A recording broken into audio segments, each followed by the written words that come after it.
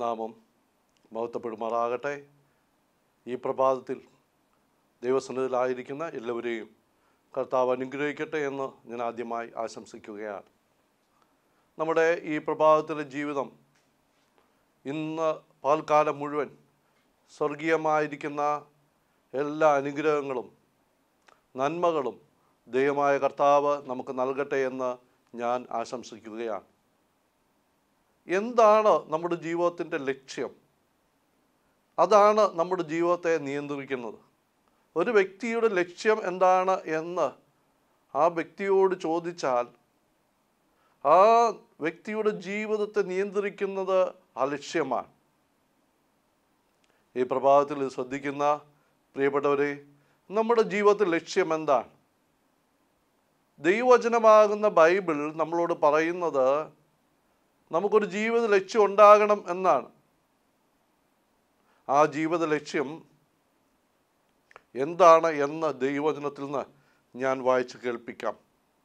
ഫിലിപ്പിയ ലേഖനം 2-ാം അധ്യായം അതിൻ്റെ 5-ാമത്തെ വാക്യത്തിൽ പൗലോസ് പറയുന്നത്, ക്രിസ്തുവേശുവുള്ള ഭാവം തന്നെ നിങ്ങളിലും ഉണ്ടായിരിക്കട്ടെ. Let the mind of Christ be in you, even as in Christ Jesus. എന്ന് പറഞ്ഞാൽ ക്രിസ്തുവിൻ്റെ മനസ്സ് നമുക്കുണ്ടാകണം എന്നാണ്. വിശ്വാസികളോട് പറയുകയാണ്, നിങ്ങളുടെ ജീവിതത്തിൽ ലക്ഷ്യം എന്തായിരിക്കണം, അഥവാ നിങ്ങളുടെ ജീവിതത്തിൽ ഉണ്ടായിരിക്കേണ്ട മനസ്സ് എന്തായിരിക്കണം. ഒരു വ്യക്തിയിൽ അവൻ്റെ മനസ്സ് ആണ് ശരീരത്തിൻ്റെ നിയന്ത്രണം ഏറ്റെടുക്കുന്നത്. സാധാരണയായി പറയാറുണ്ട്, മനസ്സ് ശരീരത്തിൻ്റെ ആ കണ്ണാടിയാണ്. മനസ്സ് എങ്ങനെ ഇരിക്കുന്നു, മുഖം മനസ്സിൻ്റെ കണ്ണാടിയാണ് എന്ന് നാം പറയാറുണ്ട്. നമ്മുടെ മനസ്സിലേക്ക് നോക്കിയാൽ നമ്മുടെ മനസ്സ് എങ്ങനെയുണ്ട് എന്ന് നാം വിലയിരുത്തുമ്പോൾ നമ്മുടെ ജീവിതം എങ്ങനെയുണ്ടെന്ന് നമുക്ക് മനസ്സിലാക്കാൻ കഴിയും. നമ്മുടെ മനസ്സിൽ നമ്മൾ എന്താണ് ചിന്തിക്കുന്നത്, എന്താണ് നമ്മുടെ ഹൃദയത്തിലൂടെ ഓരോ നിമിഷവും കടന്നു പോകുന്നത്, അതിനെക്കുറിച്ചൊക്കെ ഒന്ന് നാം വിലയിരുത്തുമ്പോൾ നമ്മുടെ ജീവിതം എങ്ങനെ ഇരിക്കുന്നു എന്ന് നമുക്ക് മനസ്സിലാക്കാൻ സാധിക്കും. ഇവിടെ പൗലോസ് പറയുകയാണ്, വിശ്വാസികളോട് പറയുക, നിങ്ങൾക്കുണ്ടാകേണ്ട മനസ്സ് ക്രിസ്തുവിൻ്റെ മനസ്സാണ്. 1-ാം അധ്യായത്തിലേക്ക് വരുമ്പോൾ പൗലോസ് പറയുന്നത്, ക്രിസ്തു എൻ്റെ ജീവനാണ്, എനിക്ക് ജീവിക്കുന്നത് ക്രിസ്തു എന്നാണ്. 2-ാമത്തെ മനസ്സിലേക്ക് വരുമ്പോൾ പൗലോസ് പറയുന്നത്, ക്രിസ്തുവിൻ്റെ മനസ്സാണ് എനിക്കുള്ളത്. 3-ാം അധ്യായത്തിലേക്ക് വരുമ്പോൾ പൗലോസ് പറയുന്നത്, എൻ്റെ ലക്ഷ്യം ക്രിസ്തുവാണ്, പിൻപിലുള്ളതിനെല്ലാം മറന്ന് ഞാൻ ആ ലക്ഷ്യത്തിലേക്ക് ക്രിസ്തുവേശുവിലുള്ളതായ ആ പരമവിളിയുടെ ബിരുദനായി ലാക്കിലേക്ക് ഓടുന്നു. ക്രിസ്തു എൻ്റെ ലക്ഷ്യമാണ്. 3-ാം അധ്യായത്തിൽ നമ്മത് കാണുന്നുണ്ട്. 4-ാം അധ്യായത്തിൽ പൗലോസ് പറയുന്ന, ക്രിസ്തു എൻ്റെ ശക്തിയാണ്, എന്നെ ശക്തനാക്കുന്നവൻ മുഖാന്തരം ഞാൻ സകലത്തിനും മതിയാകുന്നു. അപ്പോൾ നമ്മുടെ ജീവിതത്തിൽ നമ്മുടെ ജീവൻ ക്രിസ്തുവാണ്. മാത്രമല്ല, ക്രിസ്തുവിൻ്റെ മനസ്സ് നമുക്കുണ്ടാകേണ്ടതാണ്. ക്രിസ്തുവിൻ്റെ മനസ്സുണ്ടെങ്കിൽ എന്തോ പ്രയോജനം? ക്രിസ്തുവിൻ്റെ മനസ്സിൻ്റെ പ്രത്യേകത എന്തൊക്കെയാണ്? ക്രിസ്തുവിൻ്റെ മനസ്സിൻ്റെ പ്രത്യേകത എന്ന് പറയുന്നത് അത് മറ്റുള്ളവരോട് ഏകീഭവിക്കുന്ന മനസ്സാണ്. ഒരു സഭയിൽ ക്രിസ്തുവിൻ്റെ മനസ്സുള്ളവരുണ്ടെങ്കിൽ അവിടെ ഭിന്നത ഉണ്ടാകത്തില്ല.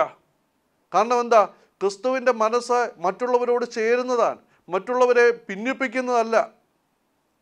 ക്രിസ്തുവിൻ്റെ മനസ്സല്ല, ജഡമാണ് അവിടെ, ജഡത്തിൻ്റെ മനസ്സാണ്, ജഡത്തിൻ്റെ ചിന്തയാണ് ഉയരുന്നതെങ്കിൽ അവിടെ ഭിന്നത ഉണ്ടാകാനുള്ള സാധ്യതയുണ്ട്.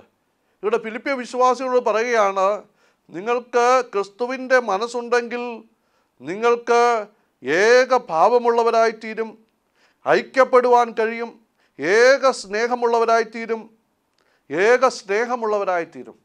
യൂണിറ്റി, ഐക്യം, കുടുംബത്തിലായിക്കൊള്ളട്ടെ, സഭയിലായിക്കൊള്ളട്ടെ, സമൂഹത്തിലായിക്കൊള്ളട്ടെ, ഐക്യം ഉണ്ടാകണമെങ്കിൽ ക്രിസ്തുവിൻ്റെ മനസ്സ് ഉള്ളവരാകണം. എന്നാൽ പിശാചിൻ്റെ തന്ത്രം എന്താണെന്ന് ചോദിച്ചാൽ ഭിന്നിപ്പിക്കുക എന്നുള്ളതാണ്. നമുക്കറിയാം, മനസ്സകന്നിരിക്കുന്നവരെ തമ്മിൽ ഭിന്നിപ്പിക്കാൻ എളുപ്പമാണ്. ബ്രിട്ടീഷുകാർ നമ്മുടെ ഈ ഭാരത രാജ്യത്ത് വന്നപ്പോൾ ഈ രാജ്യം കീഴടക്കാൻ അവർക്ക് വളരെ എളുപ്പമായിരുന്നു. കാരണം ഇവിടെയുള്ള നാട്ടുരാജാക്കന്മാരൊക്കെ അന്യോന്യം ഭിന്നിച്ചിരിക്കുകയായിരുന്നു. ഓരോരുത്തൻ മറ്റൊരുത്തനോട് ശത്രുതയിലായിരുന്നു, ഐക്യമില്ലായിരുന്നു. അപ്പോൾ അവരെ തമ്മിലടുപ്പിച്ച് വിജയം നേടി നമ്മുടെ ഭാരതത്തെ കീഴടക്കാൻ അതിടയായി. പിശാച് ഐക്യമില്ലാത്ത, ഏകീഭാവമില്ലാത്ത, ഒരേ സ്നേഹമില്ലാത്ത, ഒരേ മനസ്സില്ലാത്ത വ്യക്തി ജീവിതങ്ങളെ തമ്മിൽ അടുപ്പിക്കുന്ന പൈശാചികൻ്റെ തന്ത്രങ്ങളിൽ പെട്ടുപോകാതിരിപ്പാൻ നമ്മൾക്കാവശ്യം എന്താണ്? നമുക്കാവശ്യം ക്രിസ്തുവേശുവുള്ള ഭാവമാണ്. രണ്ടാമത്തെ കാര്യം, ക്രിസ്തുവേശുവുള്ള ഭാവം നമ്മളിലുണ്ടെങ്കിൽ ശാഠ്യത്താലോ ദുരഭിമാനത്താലോ ഒന്നും ചെയ്യാതെ, സ്വയമാണ് നമ്മളെ ഭരിക്കുന്നെങ്കിൽ അവിടെ ശാഠ്യം ഉണ്ടാവും, അവിടെ ഞാനെന്നുള്ള ദുരഭിമാനം ഉണ്ടാകും. ഞാൻ പറയുന്ന പോലെ ചെയ്യണം, ഞാൻ ചെയ്താലേ ശരിയാകത്തുള്ളൂ, എൻ്റെ ഇഷ്ടം പോലെ കാര്യങ്ങളൊക്കെ നടക്കണം, എനിക്കാണ് ഇവിടെ പ്രയോറിറ്റി, പ്രോമിനൻസ്, എനിക്ക് വേണം. അതാണ് ദുരഭിമാനം. മറ്റാരും പറയുന്നത് അംഗീകരിക്കത്തില്ല. അവരൊന്നും പറയുന്നത് ശരിയാണെങ്കിൽ പോലും ദുരഭിമാനം, താഴാനുള്ള മനോഭാവം ഇല്ലായ്മ, അത് മറ്റുള്ളവരെ അംഗീകരിക്കാൻ മടിക്കുന്നു. ശാഠ്യം ഉണ്ടാകുന്നു, ശാഠ്യം പിടിക്കുകയാണ്. ഞാൻ പറയുന്ന പോലെ ചെയ്യണം, ഇതാണ് ശരി എന്ന് പറഞ്ഞ് ശാഠ്യത്താൽ മറ്റുള്ളവരുടെ അഭിപ്രായങ്ങളെ ഉൾക്കൊള്ളാൻ കഴിയാത്തതായ അവസ്ഥ. ശാഠ്യത്താലോ ദുരഭിമാനത്താലോ ഒന്നും ചെയ്യരുത്. ക്രിസ്തുവിൻ്റെ മനസ്സുള്ളപ്പോൾ ശാഠ്യം അവിടുന്ന് പോകും. കർത്താവ് ആരോട് ശാഠ്യം പിടിച്ചില്ല, കർത്താവിന് ആരോടും ഒരു ദുരഭിമാനം ഉണ്ടായിരുന്നില്ല. ദൈവമായിരുന്നവൻ ഈ സാധുക്കളായ, നീചന്മാരായ, വെറും കൃമികീടങ്ങളായ മനുഷ്യന് വേണ്ടി മരിക്കാൻ ദൈവത്തിന് ഒരു മടിയുണ്ടായില്ല. ദുരഭിമാനം കർത്താവിന് തെല്ലുമില്ലായിരുന്നു. ഇവർക്ക് വേണ്ടിയാണോ ഞാൻ മരിക്കുന്നത് എന്ന് കർത്താവ് ചിന്തിച്ചില്ല. ശാഠ്യമോ ദുരഭിമാനമോ ഒന്നും കർത്താവിനില്ല. കർത്താവിൻ്റെ മനസ്സ് നമുക്കുണ്ടാകുമ്പോൾ ശാഠ്യത്താലോ ദുരഭിമാനത്താലോ ഒന്നും ചെയ്യാൻ ഇടയാകുന്നതല്ല. പിന്നെ എന്താണ്? അങ്ങനെ വരുമ്പോൾ നമുക്ക് ആരോട് ഇടപെടുന്നുവോ ആ വ്യക്തിയുടെ നന്മയിൽ ആത്മാർത്ഥമായ താല്പര്യം ഉണ്ടാകും. ഇത് സാധ്യമാകണമെങ്കിൽ സാർത്ഥതയുടെ പുറന്തോട് പൊട്ടിക്കുകയും സ്നേഹത്തിൻ്റെ കതിരുകൾ നമ്മൾ തെളിയുകയും ചെയ്യണം. കർത്താവിൻ്റെ ഭാവം എന്നുള്ളത് സ്നേഹത്തിൻ്റെ ഭാവമാണ്. അവിടെ സാർത്ഥതയില്ല. അതുകൊണ്ടാണ് പൗലോസ് ഇവിടെ പറയുന്നത്, സ്വന്തം ഗുണമല്ല മറ്റുള്ളവൻ്റെ ഗുണം കൂടി നോക്കണം. അപ്പോഴാണ് മറ്റുള്ളവരെ നമുക്ക് ഉൾക്കൊണ്ട് പോകാനായിട്ട് കഴിയുന്നത്. നമ്മുടെ കാര്യം മാത്രമാണ് നമുക്ക് ചിന്തിക്കുന്നെങ്കിൽ നമുക്ക് ആരോടും ആത്മാർത്ഥമായിട്ട് ഇടപെട്ട് പെരുമാറുവാൻ കഴിയുന്നതല്ല. നമ്മൾക്ക് ആരോട് സഹകരിച്ചു പോകാൻ കഴിയുന്നതല്ല. സാർത്ഥതയുള്ള ഒരു വ്യക്തിയെ എങ്ങനെ മറ്റുള്ളവർക്ക് ഉൾക്കൊള്ളുവാൻ കഴിയും? മറ്റുള്ളവർക്ക് എങ്ങനെ അംഗീകരിപ്പാൻ കഴിയും? അത് സാധ്യമാണ്. നമുക്ക് ആരോട് ഇടപെടുന്നുവോ ആ വ്യക്തിയിൽ താല്പര്യത്തോടെ, ആ വ്യക്തിയിൽ സ്വാർത്ഥതയില്ലാതെ പെരുമാറുവാൻ ഇടയാകണം. അതാണ് ക്രിസ്തുവിൻ്റെ ഒരു സ്വഭാവം. മാത്രമല്ല, ഇവിടെ നമ്മൾ വായിച്ചു, ശാഠ്യത്താലോ ദുരഭിമാനത്താലോ ഒന്നും ചെയ്യാതെ തമ്മിൽ താഴ്മയുള്ളവരായിരിക്കുക. ദൈവം നിഗളികളോട് എതിർത്ത് നിൽക്കുന്നു. താഴ്മയുള്ളവർക്കാണ് അവൻ കൃപ നൽകുന്നത്. പ്രിയപ്പെട്ടവരെ, നമ്മുടെ ജീവിതത്തെ ഈ പ്രഭാതത്തിൽ ഒന്ന് പരിശോധിക്കേണ്ടതാകട്ടെ. കർത്താവിൻ്റെ സ്വഭാവം ഉണ്ടെങ്കിൽ താഴും. കർത്താവ് താണു. നമ്മൾ വായിക്കുന്നുണ്ട് ഇവിടെ 2-ാം അധ്യായത്തിൻ്റെ 5 മുതലുള്ള വാക്യങ്ങൾ താഴോട്ട് വായിക്കുമ്പോൾ, അവൻ ദൈവരൂപത്തിൽ ഇരുന്നവനാണ് എന്ന് പറഞ്ഞാൽ ദൈവമായിരുന്നു. ദൈവരൂപത്തിൽ ഇരുന്നവൻ ദൈവത്തോടുള്ള സമത്വം മുറുകെ പിടിക്കണമെന്ന് വിചാരിക്കാതെ ദാസനായിട്ട് തീർന്നു. അതാണ് താഴ്മ. ദൈവം ദാസനായിട്ട് തീർന്നു ഒന്ന് ആലോചിച്ച് നോക്കിയേ. എത്ര വലിയ താഴ്മയാണ്! ഇതിനേക്കാൾ വലിയൊരു താഴ്മയുണ്ടോ? മനുഷ്യനെ ശുശ്രൂഷിക്കാൻ ദൈവമായിരുന്നവൻ മനുഷ്യൻ്റെ ദാസനായി തീർന്നു എന്ന് പറഞ്ഞാൽ കർത്താവ് മനുഷ്യൻ്റെ അടിമയായി തീർന്നു എന്നല്ല. മനുഷ്യൻ്റെ ശുശ്രൂഷിച്ച് അവനെ സ്വർഗത്തിലേക്ക് കൊണ്ടുപോകുവാൻ, അവന് രക്ഷ നൽകാൻ കർത്താവ് ദാസനായി തീർന്നു. ദൈവത്തിൻ്റെ ദാസൻ, മനുഷ്യരെ ശുശ്രൂഷിക്കുന്ന ദാസനായിട്ട് കർത്താവ് വന്നു. കർത്താവ് വരെ പറയുന്നുണ്ടല്ലോ, ഞാൻ ശുശ്രൂഷ ഏൽപ്പാനല്ല ശുശ്രൂഷിക്കുവാനും അനേകർക്ക് വേണ്ടി എൻ്റെ ജീവനെ നൽകുവാനും അത്രേ വന്നത്. നാം വായിക്കുന്നു, ഇതാ എൻ്റെ ഉള്ളം പ്രസാദിക്കുന്ന എൻ്റെ ദാസൻ എന്ന് കർത്താവിനെക്കുറിച്ച് പറയുവാൻ കഴിഞ്ഞതിൻ്റെ കാരണം കർത്താവ് ദാസൻ എന്നുള്ള നിലയിൽ അവിടെ താണു എന്നുള്ളതാണ്. മാത്രമല്ല തന്നെത്താൻ ഒഴിച്ചു. He emptied himself. അവൻ തന്നെത്താൻ ശൂന്യനാക്കി. എത്ര വലിയ കാര്യം! പ്രപഞ്ചത്തിൻ്റെ സൃഷ്ടാവ്, ആകാശത്തെ വിരിച്ചവൻ, ഭൂമിക്ക് അടിസ്ഥാനമിട്ടവൻ, മനുഷ്യൻ്റെ ആത്മാവിനെ അവൻ്റെ ഉള്ളിൽ നൽകിയ, മനുഷ്യനെ സൃഷ്ടിച്ച സൃഷ്ടാവ് ശൂന്യനാക്കപ്പെട്ടു. എല്ലാ സ്വർഗീയ ഗുണങ്ങളും ഉള്ളവനായിരിക്കുമ്പോൾ തന്നെ അവൻ ദരിദ്രനായി തീർന്നു. നമ്മൾ അങ്ങനെയാണ് വായിക്കുന്നത്. നമ്മുടെ കർത്താവായ യേശു സമ്പന്നനായിരുന്നിട്ടും സമ്പത്തെല്ലാം നഷ്ടപ്പെട്ട് ദരിദ്രനായി തീർന്നതല്ല. സമ്പന്നനായിരിക്കുമ്പോൾ തന്നെ നമ്മൾ ദരിദ്രരായ, എല്ലാം നഷ്ടപ്പെടുത്തിയ, ദൈവദേശം നഷ്ടപ്പെടുത്തിയ, ദൈവത്തിൻ്റെ സ്വഭാവ ഗുണങ്ങളിലുള്ള സ്നേഹം, ദൈവത്തിൻ്റെ കരുതലെല്ലാം വേണ്ടെന്ന് വെച്ച് പിശാചിനെ അനുസരിച്ച നമ്മോട് കനിവ് തോന്നിയിട്ട്, കരുണ തോന്നിയിട്ട് അവിടുന്ന് ദരിദ്രനായി തീർന്നു. എല്ലാം ഉള്ളപ്പോൾ തന്നെ അവിടുന്ന് ദരിദ്രനായി തീർന്നു. എത്ര വലിയ താഴ്മ! പ്രിയപ്പെട്ടവരെ, ഇവിടെ നമ്മൾ കാണുന്നത്, നമ്മൾ കർത്താവിൻ്റെ ഭാവമുള്ളവരാണെങ്കിൽ, കർത്താവിൻ്റെ സ്വഭാവമുള്ളവരാണെങ്കിൽ, കർത്താവിൻ്റെ ആ താഴ്മ നമ്മുടെ ജീവിതത്തിൽ കാണും. താഴുവാൻ മടിയില്ലാത്തവരായിരിക്കും, വിനയപ്പെടുവാൻ മടിയില്ലാത്തവരായിരിക്കും. ഒരിക്കലും ശാഠ്യം പിടിച്ച് നിൽക്കത്തില്ല, ഒരിക്കലും ദുരഭിമാനത്തോടെ ഇടപെടത്തില്ല. താഴുവാൻ മനസ്സുള്ളവരാണ് കർത്താവിൻ്റെ ഭാവമുള്ളവർ.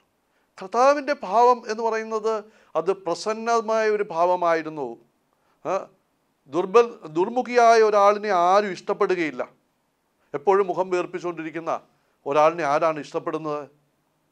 കർത്താവിൻ്റെ ഭാവം എന്ന് പറയുന്നത് അത് പ്രസന്നതയായിരുന്നു. കാണുന്നവർക്കൊക്കെ കർത്താവിൻ്റെ മുഖത്തേക്ക് നോക്കുമ്പോൾ സ്വർഗീയമായ, അലൗകികമായ ആ ഭാവം കാണുമ്പോൾ കർത്താവിൽ സന്തോഷിക്കുവാൻ സാധിക്കും. കർത്താവിൻ്റെ സാന്നിധ്യത്തിൽ ജനങ്ങൾ സന്തോഷിച്ചു. കാരണം എന്താണ്? കർത്താവ് എപ്പോഴും പ്രസന്നതയോടെ ആയിരുന്നു ഇരുന്നത് എന്ന് നമുക്ക് കാണുവാൻ സാധിക്കും. മാത്രമല്ല, കർത്താവിന് എല്ലാവരുടെയും പേരറിയാമായിരുന്നു. അവൻ ദൈവമായ സർവജ്ഞാനിയാണ് എന്നുള്ളതുകൊണ്ട് എല്ലാവരുടെയും പേരറിയാം എന്നുള്ളത് ശരിയാണെങ്കിൽ തന്നെയും നാം ഇടപെടുന്നതായ വ്യക്തികളുടെ പേര് നാം മറന്നു പോകാതിരിക്കുക. നമുക്ക് നല്ല ബന്ധങ്ങൾ കാത്തു സൂക്ഷിച്ച് മുന്നോട്ട് പോകണമെങ്കിൽ നാം ഇടപെടുന്ന വ്യക്തികളുടെ പേര് മറന്നു പോകാതിരിക്കുക, അവരുടെ പേര് വിളിക്കുക, ഓർമ്മിക്കുക. ഒരു വ്യക്തി തൻ്റെ ഭാഷയിൽ ഏറ്റവും ഇഷ്ടപ്പെടുന്ന പദം എന്ന് പറയുന്നത് തൻ്റെ പേരാണ്. തൻ്റെ പേരൊരാൾ വിളിക്കുന്നത് എപ്പോഴും എല്ലാവർക്കും കേൾക്കാനായിട്ട് ഇഷ്ടപ്പെടുന്നതാണ്. നമ്മളൊരാളുടെ പേര് ഓർമ്മിച്ച് അദ്ദേഹത്തെ വളരെ നാളുകൾക്ക് ശേഷം കാണുമ്പോൾ വിളിക്കുമ്പോൾ അദ്ദേഹത്തിന് ഭയങ്കര സന്തോഷമായിരിക്കും. കാരണം ഈ മനുഷ്യൻ എന്നെ മറന്നുപോയില്ല, ആ വ്യക്തി എൻ്റെ പേര് ഓർക്കുന്നല്ലോ എന്ന് ഓർക്കുവാൻ ഇടയായിത്തീരും. കർത്താവ് ശീമോനെ എന്ന് വിളിക്കുന്നത് ശീമോൻ്റെ ഹൃദയത്തിൽ എത്ര ആനന്ദം പകർന്നു. കർത്താവ് ഒറ്റിക്കൊടുത്ത യൂദായെപ്പോലും സ്നേഹിത എന്ന് സ്നേഹത്തോടെ വിളിക്കുന്ന നമ്മൾ കാണുന്നു. എത്ര ആർദ്രമായ ഒരു സംസാരം, എത്ര ആർദ്രമായ ഒരു പെരുമാറ്റം, എത്ര സ്നേഹത്തോടെയുള്ളതായ പ്രസന്നമായ മുഖം. നമ്മുടെ കർത്താവിൻ്റെ ഭാവം അതായിരുന്നു. നമ്മുടെ ജീവിതത്തിൽ നമുക്ക് ഈ പാൽക്കാലത്ത് നമ്മുടെ ജീവിതത്തെ വിലയിരുത്തുവാൻ ഇടയായിത്തീരണം. കഴിയുന്നതിനേക്കാദ്യം കേൾക്കുവാൻ കഴിയുക. കർത്താവ് എങ്ങനെയുള്ളവനായിരുന്നു? നമ്മൾ പറയുന്നതെല്ലാം കേൾക്കും, യാതൊരു മടിയുമില്ല. ഒരു വ്യക്തി കർത്താവിൻ്റെ സന്നിധിയിൽ എത്ര നേരം വേണമെങ്കിലും ഇരുന്ന് പ്രാർത്ഥിക്കാം, കർത്താവ് അതെല്ലാം ശ്രദ്ധയോടെ കേൾക്കും. നമുക്ക് പലപ്പോഴും പറയാനാണ് കൂടുതൽ ഇഷ്ടം, കേൾക്കാനായിട്ട് താല്പര്യമില്ല. എന്നാൽ പറയുന്നയാളെ കേൾക്കണം. ശരിയായ ഒരു കേൾവിക്കാരന് മാത്രമേ ശരിയായിട്ട് സംസാരിക്കാനായിട്ട് കഴിയത്തുള്ളൂ. ചിലപ്പോഴും പല പ്രശ്നങ്ങളുണ്ടാകുന്ന മുഴുവൻ കേൾക്കാത്തത് കൊണ്ടാണ്. ഒരാൾ പറയുന്ന കാര്യങ്ങൾ മുഴുവൻ കേട്ടിട്ട് അത് നമ്മൾ മനസ്സിൽ ചിന്തിച്ചിട്ട് ഉത്തരം പറയുകയാണെങ്കിൽ അനേക പ്രശ്നങ്ങൾ വഷളാകാതെ അവസാനിക്കും. പലപ്പോഴും മുൻവിധിയോടെ കേൾക്കുന്നു. ഈ പറയുന്നയാളൊന്നും പറയുന്നത് ശരിയല്ല എന്നുള്ള മുൻവിധിയോടെ കേൾക്കുന്ന നിമിത്തം നമുക്ക് ശരിയായിട്ട് ഉത്തരം നൽകുവാൻ കഴിയാതെ വരുന്നു. അപ്പോൾ ശരിയായിട്ട് കേൾക്കുന്ന ഒരുവന് മാത്രമേ ഒരു ശരിയായിട്ടുള്ള സംസാരം സാധിക്കുകയുള്ളൂ. നമ്മുടെ കേൾവി എങ്ങനെയുണ്ട്?